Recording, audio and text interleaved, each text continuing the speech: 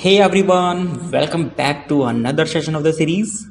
Hope all of you are doing just well, and today we will talk about one of the interesting topic out of ship stability. This being the effect of change of density on ship's trim. Well, when we talk about ships, especially seagoing, they are designed to travel worldwide.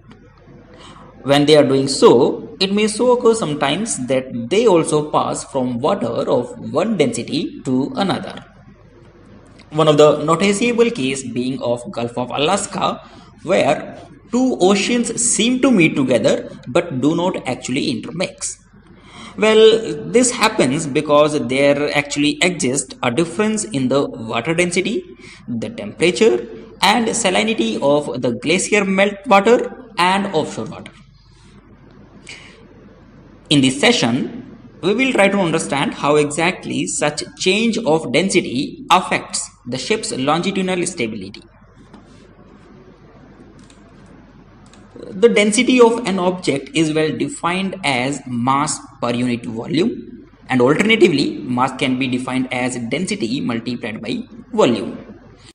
And applying this to ships, mass of displaced water is equals to the density of water multiplied by the volume of water displaced.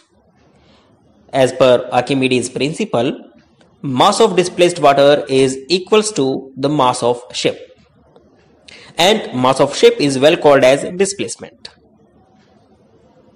If on any particular voyage the displacement remains constant and the density changes, the volume of displacement must also change accordingly, and hence it will cause a respective change in the mean draft of a ship. If your density decreases, the volume of displacement increases, and if your density increases, the volume of displacement must decrease. In general, we can just say that volume of displacement is inversely proportional to density. It is clear that there occurs a change in the mean draft because of a change in density, but what's about trim?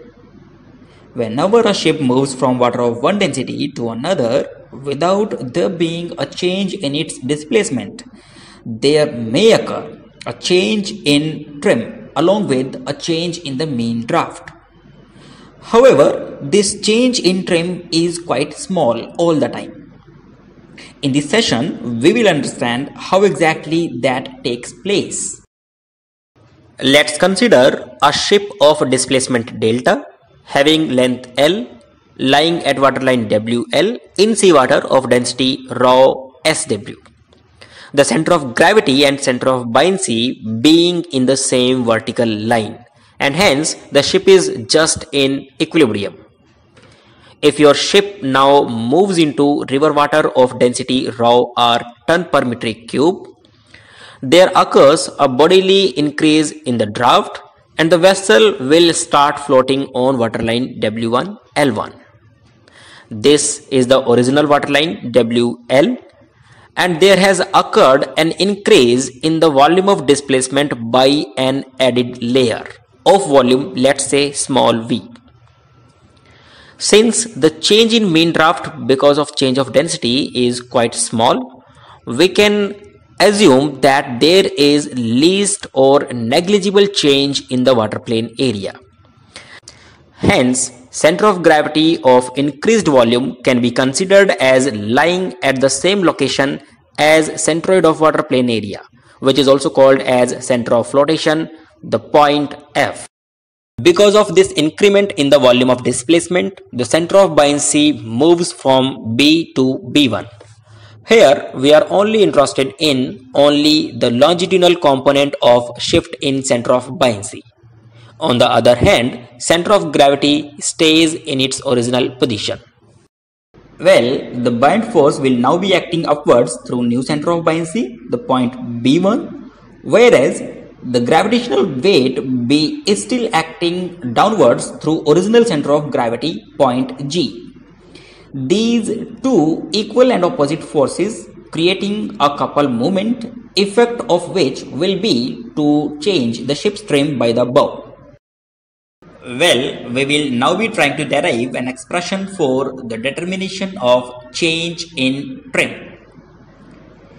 Density is expressed as mass per unit volume. Volume can be expressed as mass divided by density. Applying the same to ships, volume of displacement will be equals to delta upon density of water in which your ship is well floating. Now, individually applying the same in two different situations, volume of displacement in seawater can be expressed as delta upon rho s metric cube, of course, and similarly volume of displacement in river water would become delta upon rho r metric cube. The difference amongst both will be giving us the change in volume of displacement. Substituting the same in place, delta upon rho r minus delta upon rho s. Now bringing in delta as common outside and simplifying further. Longitudinal shift in center of buoyancy can be determined by dividing moment of increased volume about original center of buoyancy of the ship by the total volume of displacement. Means small v multiplied by fb, where fb is the longitudinal separation between point F and point B, and divided by volume of displacement nabla r. Nabla r can be expressed as delta upon rho r. Well, now substituting v in place, delta into rho s minus rho r upon rho r into rho s, fb being as usual, and we have replaced nabla r with delta upon rho r.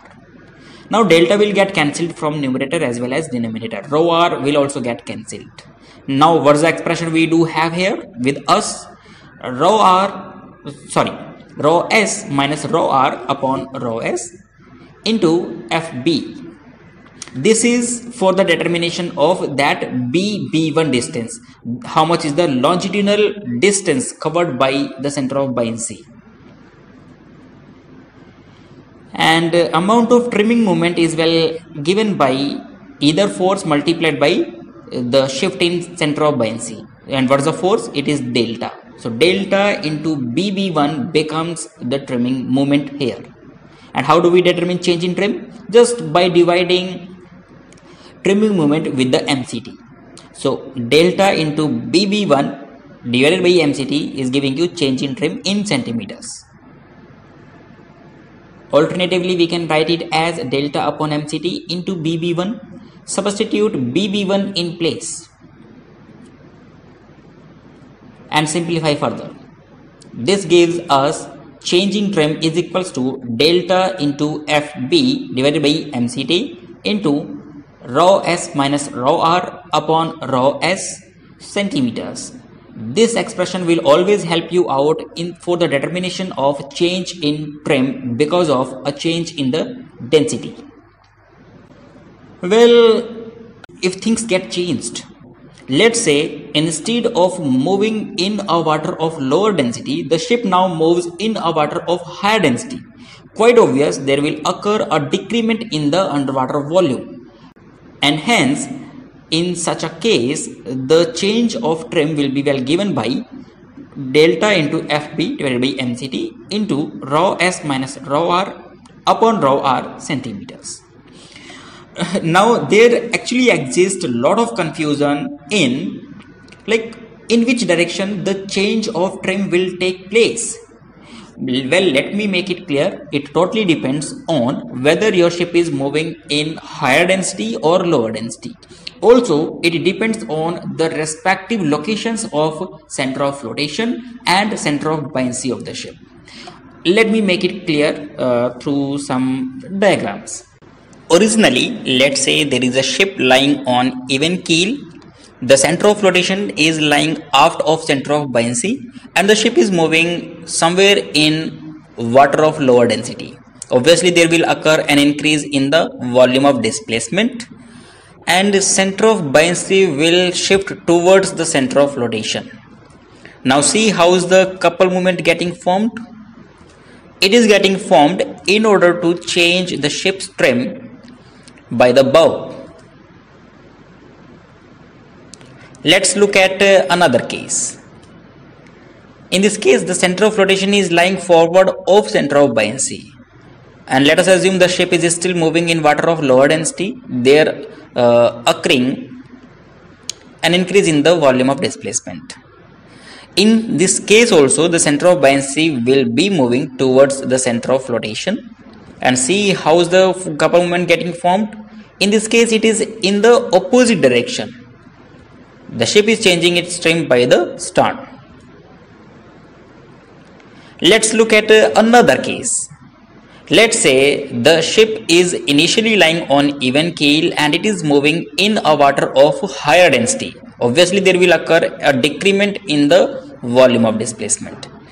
The respective locations of center of buoyancy and center of flotation are like the center of flotation is aft of center of buoyancy. Now see how things go. Obviously, the center of buoyancy would be moving away from the center of flotation because there is a decrement in the volume of displacement. And see how is the couple movement getting formed? It is getting formed in order to change the ship's trim by the stern. Now coming on the very last case, the ship being floating on even keel originally, the center of flotation lying forward of center of buoyancy, and ship is moving in water of higher density. Obviously, there will occur a decrement in the volume of displacement and hence center of buoyancy would be moving away from the center of flotation. Now see how is the couple movement getting formed? It is getting formed so as to change the ship's trim by the head. So this is how the change of trim will take place in different situations. I hope guys the concept is very well clear to everyone. If you do have any doubts, you may ask me anytime.